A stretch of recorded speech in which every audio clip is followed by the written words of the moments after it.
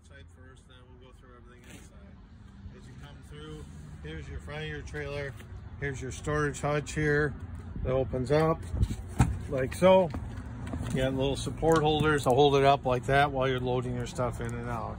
There's also a trolley that goes through the base here that slides both directions for bigger items. It just closes like that, and then you lock it there. The 2 batteries are right here.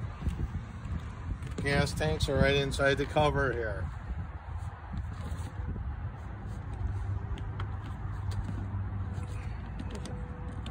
Forward, isn't it? And then your valves are right here to open your tanks. Okay? It does have an auto change regulator on here.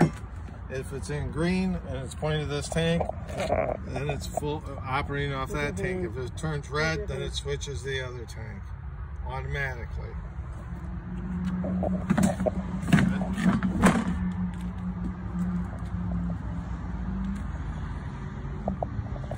All 4 corners have crank down stabilizer jacks. Okay, this is a gas assisted strut that lifts the roof up. Here's your door. There's 2 locks on it. The same key does both. It's purple.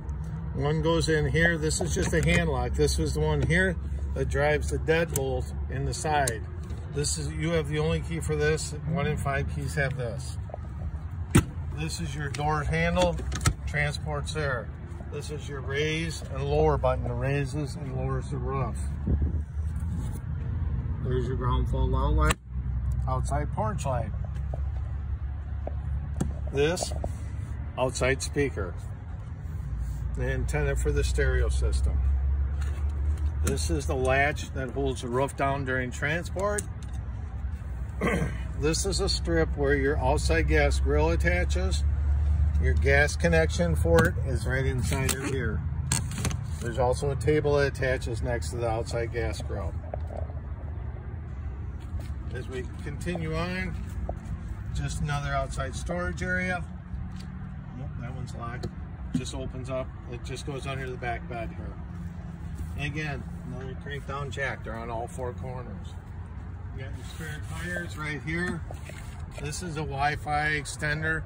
So if there's Wi-Fi at a campground or within 2 miles and you have the password or it's unsecured, it'll amplify the signal and create a secured network for you. Here's that storage spot that we were talking about from the other side. It just locks in place. This is your venting for the air conditioner. This is the lift motor that actually lifts the roof up and down. Okay. Now, this is where you bring your city water connection in. So like if you're at a campground, you screw a garden hose to it. That's a nicer campground. If you're more remote campgrounds, that fills your onboard water where you must turn the water pump on, and it uses the pump in the system and limits you to 30 gallons. Those are your travel covers.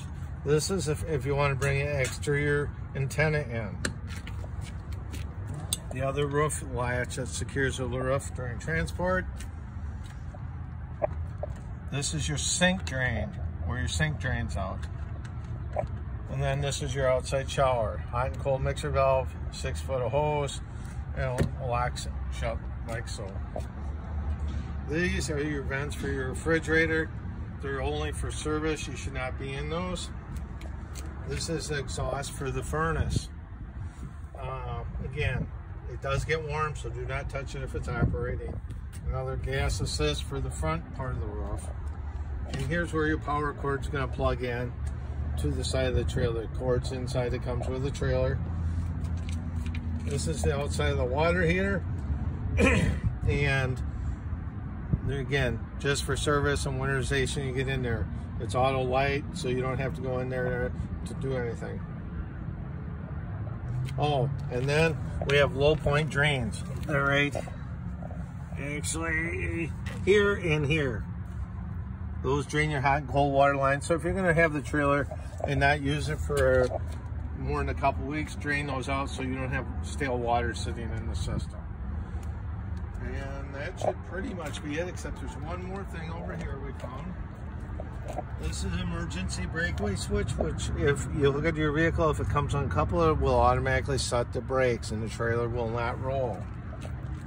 And that's it on the outside of the trailer. Inside of the high wall 213, and things are in a little disarray just so that we can show them to you easier and you'll have better access to them. This panel normally is screwed shut, but it's an access area. Here's where your air conditioner is, your vents are coming out for that. But the main thing is that's where your water pump is, and here is your water filter is right there, okay? You will have to take that out to winterize it, and you will take it back into the steering. That goes there. You put our mattress back in place. And if you notice, there's two filler pieces. You can have this as two twin beds, or it'll make a giant king size bed.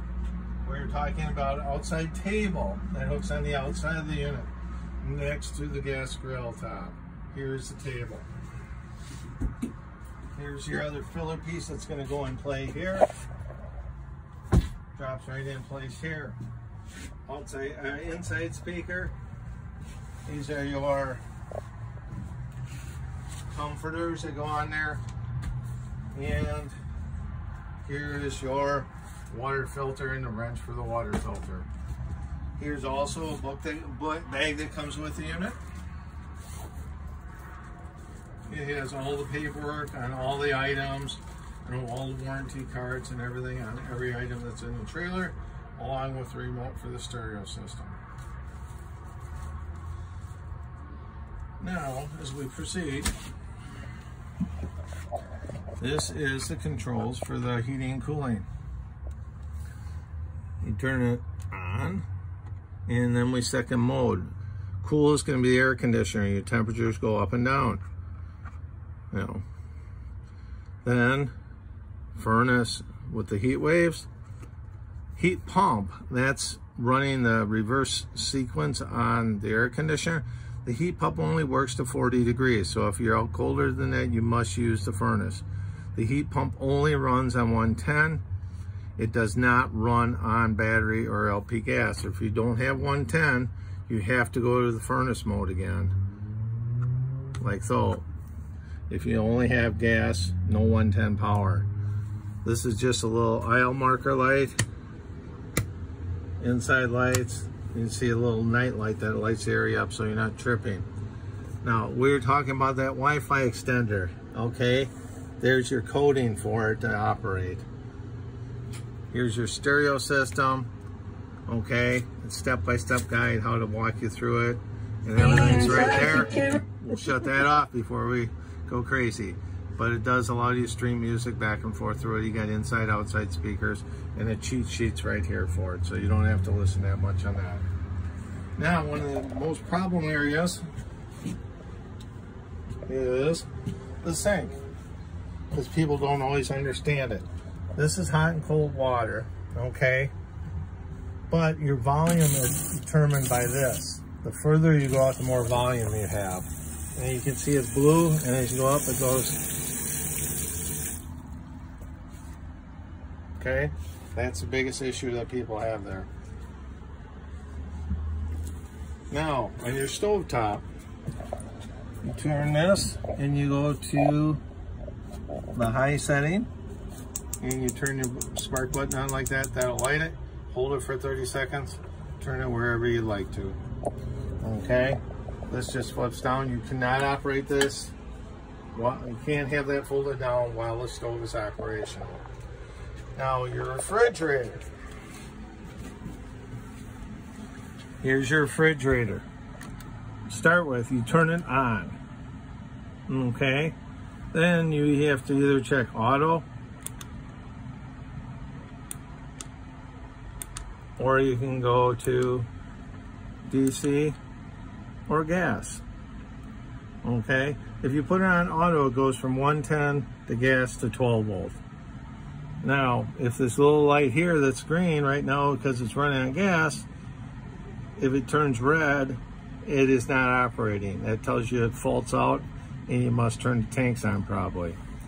This is a temperature selector. Okay, the higher the number, the colder the refrigerator will go. This is your travel lock so that the door doesn't slide open. You must push that up and then the door will open and come out. Your freezer operates like so. They're the same temperature regulator on both. Now as we progress down the trailer, this is your furnace.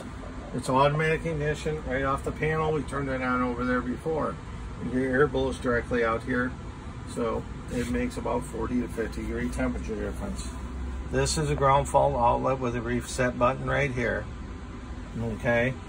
Now, this is your hot water heater. You light your hot water heater by flipping that switch. When it's lit, the red light goes off to tell you that it's operating. If it isn't gone off, you have to shut it off, wait 30 seconds, turn it back on to recycle it. Okay? Like you see the light just went off, it's operating in mode. This is your LP gas detector. It senses LP gas, carbon monoxide.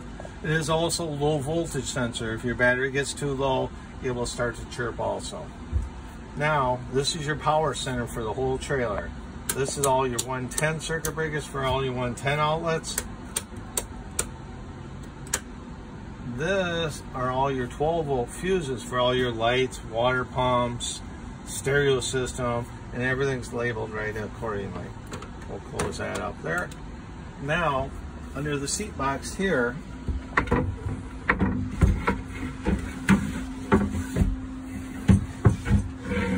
that's your water heater. You won't have to get in that during the season, but there's 2 valves on that. You will turn when it comes time to winterize it. So for now, we're not going to worry about anything in this compartment. We're going to close back up till it comes that time of year.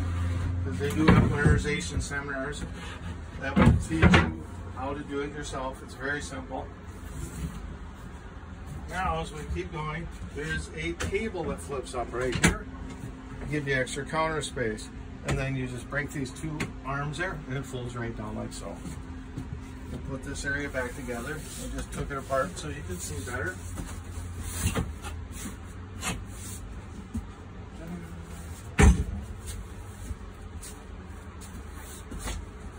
Cushions have Velcro at the top. There's a strip here that matches the wall to hold them in place. This is your table. Pops right up. Or if you're going to make this into a bed, it just sets right down on those areas. And again, then you're just going to push these down. You got a single bed here. Here's your bathroom, your toilet. This lifts up. Okay. More paperwork here. This valve here opens for your waste to go in. That flushes your water by pushing the blue lever. Now we'll go to the outside and we'll open the trailer compartment there and show you how the tank comes out that you go and dump the waste out of.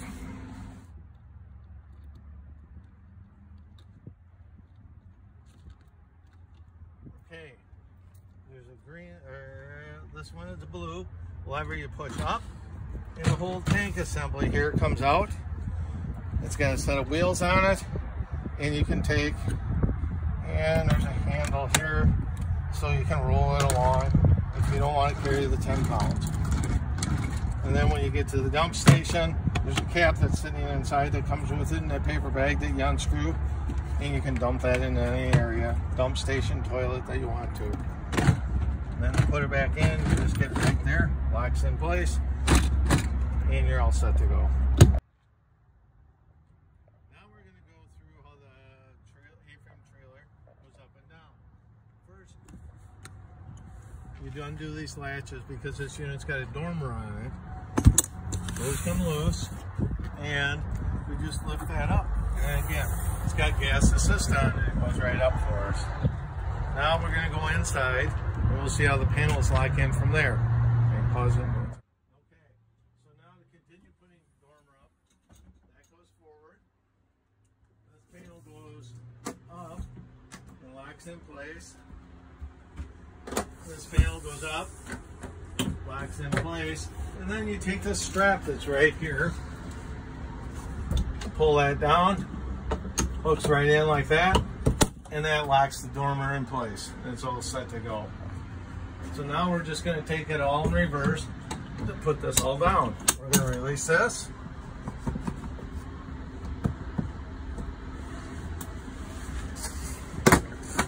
Take that down.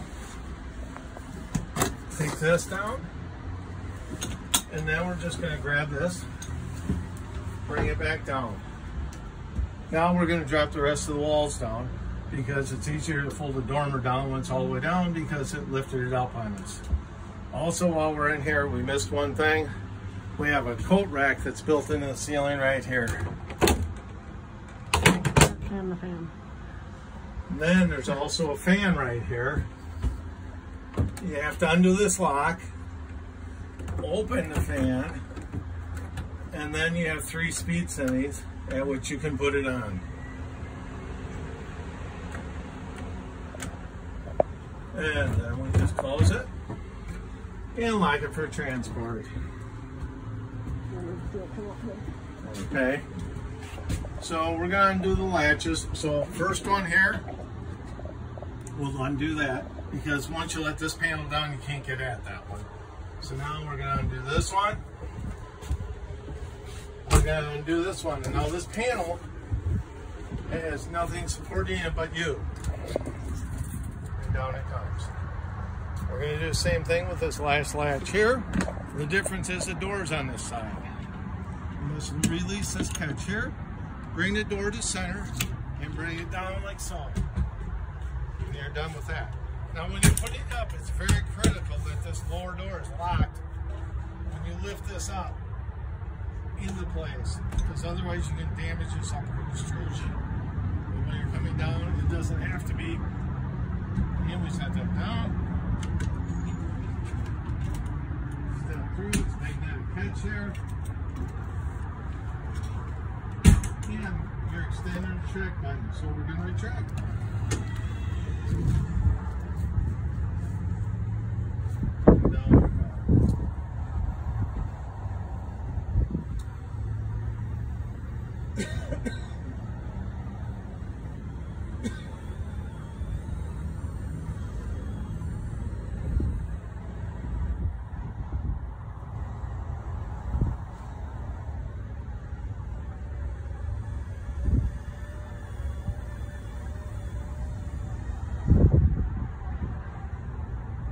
Automatically shut off.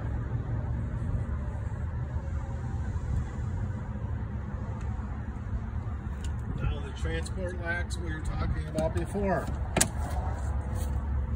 Latch, and there's a spot to put a paddle lock through. Now you can see how this is realistic to grab a hold of the handle and bring the dormer down. And do the latches here.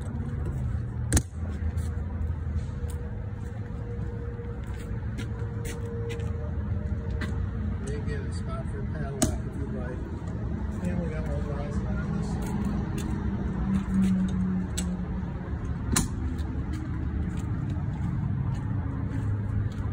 And now as we come to the front here,